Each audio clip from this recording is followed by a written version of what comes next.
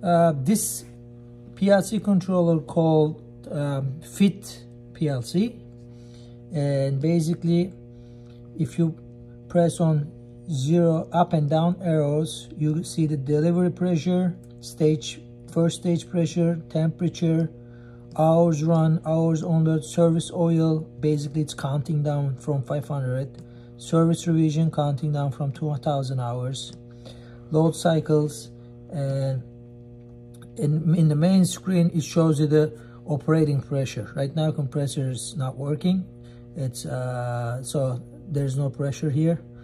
Once it start building pressure, you'll see that it'll start going up. And this is the start button and this is the stop button, and I like to show you how to change the settings on this PLC controller. You need to, when you're on the main screen where you see the pressures, you click on enter, you click one more time. Now it gives you the menu. On the menu, the first one is the operational menu.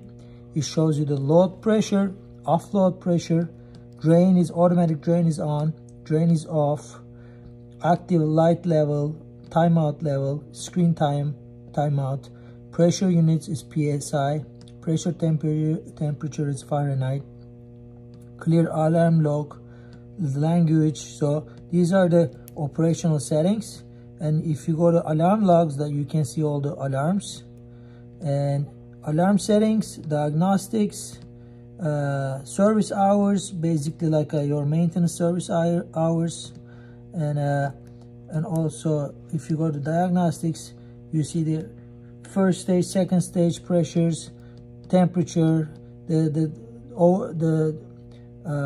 motor current, fan motor current, etc. So we're gonna go to here, changing the settings which we need the most for the pressure, and press on where you're in the operational menu. You're gonna click on enter, and the load pressure that we want to change, press another enter.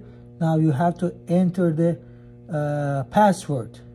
Now I'm gonna press the password on this. You need to request the password from the manufacturer.